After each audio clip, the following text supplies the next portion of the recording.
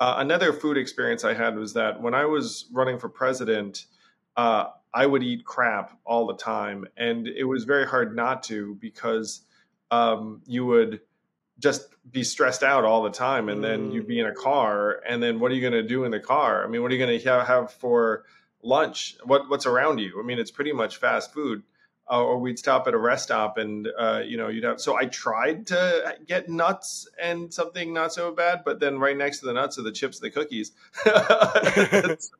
So, And that's you so significant, Andrew, that thing about that key question you're asking. It's so revealing that it's so fascinating it's on a presidential campaign as well, because what's around us, right? The evidence is overwhelming that we live in what's called an obesogenic environment, an environment that pushes us towards obesity.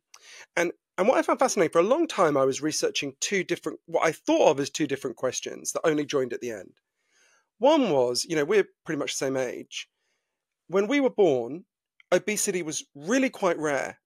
In the United States, around 11% of people were obese, right? So quite rare.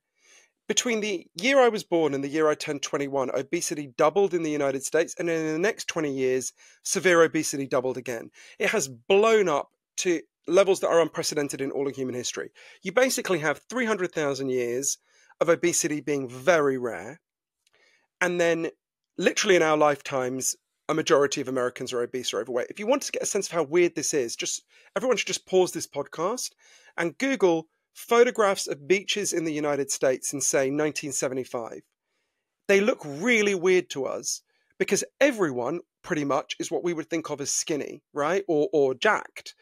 And you look at it and go, well, where was everyone else that day, right? Was it a skinny person convention on that beach? No.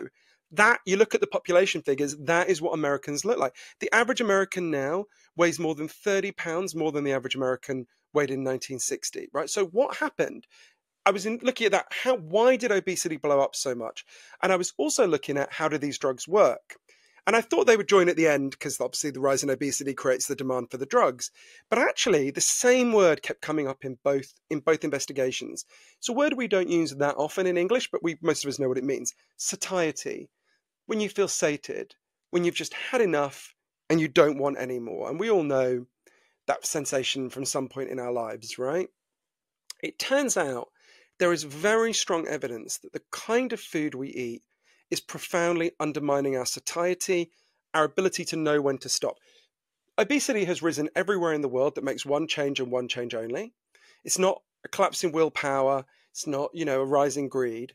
It's where most people move from eating diets that are predominantly whole foods that are prepared on the day to eating predominantly foods that are constructed out of chemicals in factories in a process that isn't even called cooking, it's called manufacturing food.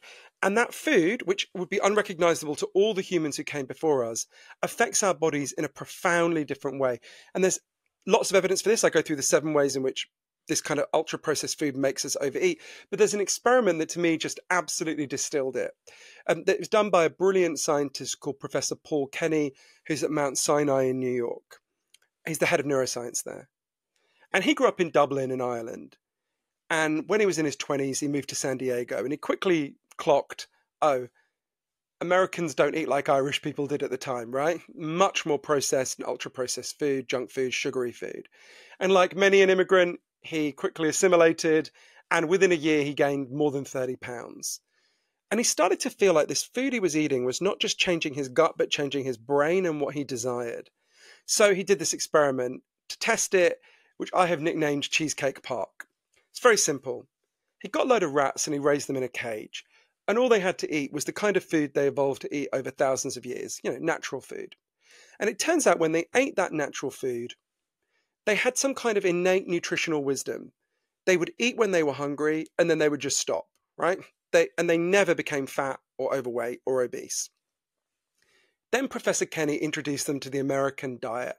He fried up some bacon, he bought a load of Snickers bars, he bought some cheesecake, and he put it down alongside the healthy food. And the rats went crazy for the American diet. They would literally dive into the cheesecake and eat their way out, just completely slicked with cheesecake.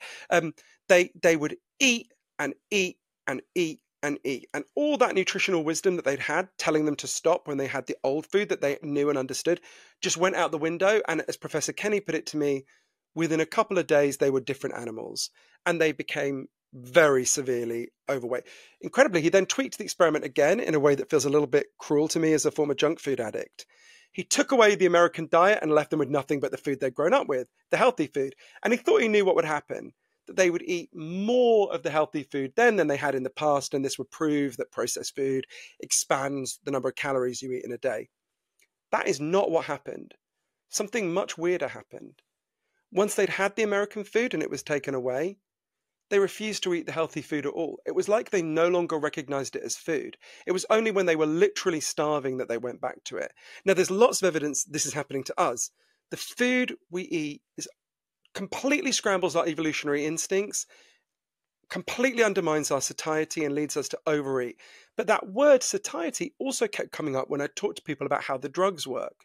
What the drugs do is they give you back your satiety. In fact, one of the scientists who designed them describes what they give you as satiety hormones. But when you see it that way, you begin to realize, as one of the professors, Michael Lowe, put it to me, this is an artificial solution to an artificial problem, right?